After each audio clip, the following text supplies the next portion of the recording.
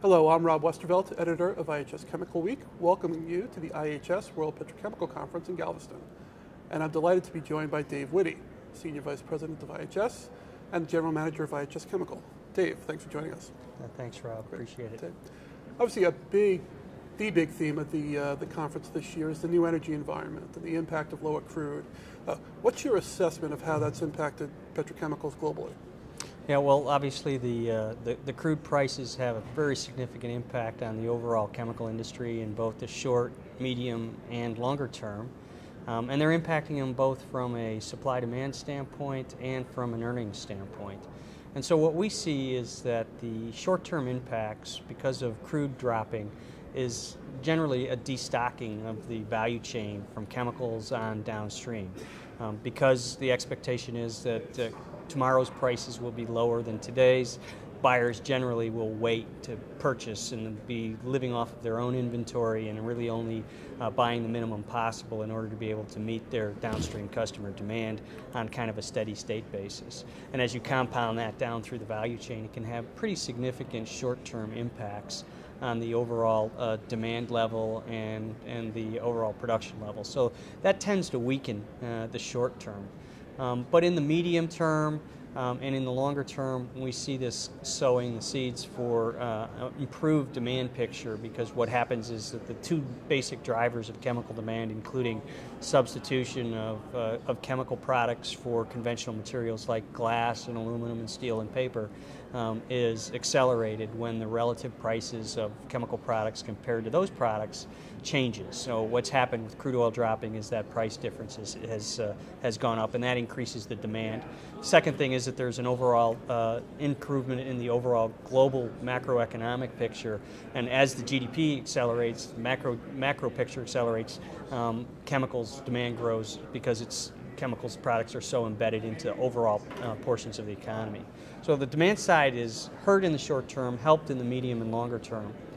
On the supply side, it's also having an effect, and a couple of different ways. The first way is that investment in the industry had been getting pretty aggressive, and we'd seen a lot of inflation in some markets because of competition for labor in both energy and in chemicals. And with the slowdown in energy, we've seen capital budgets in energy get cut pretty significantly, and that's freed up some labor to come over and to be able to help tame down that inflation in the petrochemical build. So the cost of capital, cost of building has gone down a bit.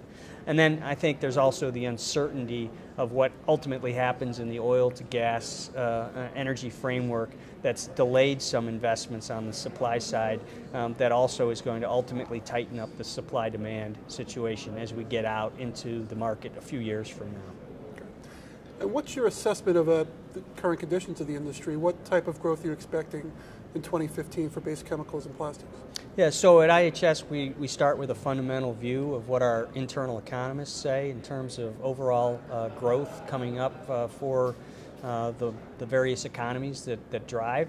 Our view is that the oil situation is helping the global economy by transferring purchasing power into countries where they tend to spend more of that income, and away from countries where they tend to spend less of it.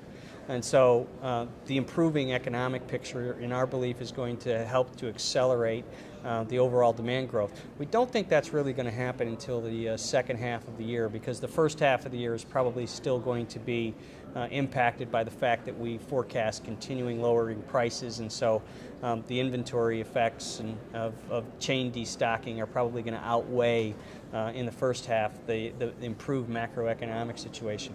But as we get into the second half, we expect an acceleration so that the total year is probably likely to look better in 2015 than it did in 2014.